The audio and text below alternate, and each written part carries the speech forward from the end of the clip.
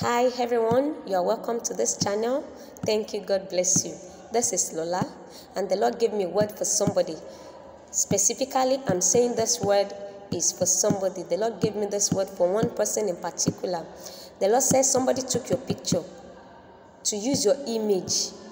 Somebody took your picture to a negative, to an evil place. And the purpose of this is to steal good things from you. They have been stealing from you.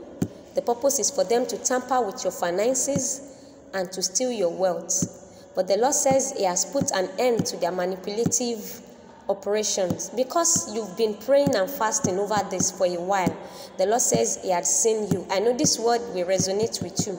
You've been noticing some things not working well for you financially.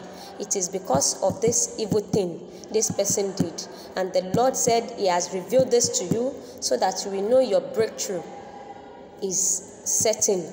I pray for you in the name of Jesus that this battle the Lord has won for you will be permanent in the mighty name of Jesus. The Lord will destroy every work of darkness in your finances, in your wealth, in Jesus' mighty name. Amen. Praise God. I wish you peace and love of God. Shalom.